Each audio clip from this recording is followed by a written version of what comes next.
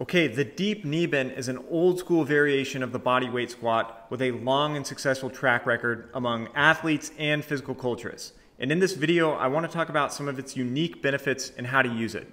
But before I get to it, I want to thank everyone for supporting the channel. You can visit the website for the full course as well as consultations, custom programs, and free programs, and join the free community to learn more about calisthenics. Now, the bodyweight deep knee bend was a staple exercise among some of the greatest physical culturists in the past, including George Hackenschmidt, Paul Anderson, Carl Gotch, Charles Atlas, the great Gamma. The list goes on. And it also has a history among combat athletes, especially Indian wrestlers who were known for doing a variation of this movement for hundreds and even thousands of repetitions in their daily workouts. And unlike regular bodyweight squats, deep knee bends are done with the heels elevated, and elevating the heels pushes the knees further over the toes, and this concentrates the stress in the quads.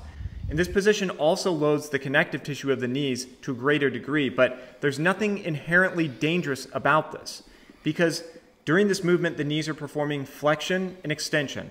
That's what they're anatomically designed to do, and moving a joint through a full range of motion with an intensity and a volume that you're prepared for is not inherently damaging. Now, remember that connective tissue adapts to training stress as well, and we want to stress connective tissue to make it stronger over time. So it's just about making sure you don't do too much too soon and get injured in the process. So slowly build up to these, and they will actually strengthen your knees over time. And just like bodyweight squats, these are primarily a conditioning exercise. So if you're after maximum strength, a barbell squat is going to be a significantly better tool for the job.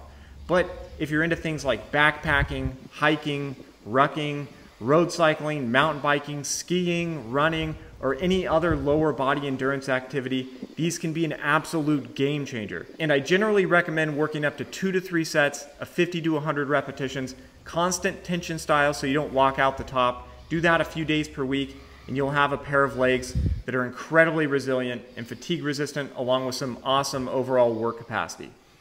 And what's cool is the time commitment's only a few minutes per set. Now, a lot of people ask about muscle building with this exercise. In general, when your reps get really high, like 50 to 100 repetitions per set, the exercise becomes less effective for muscle building.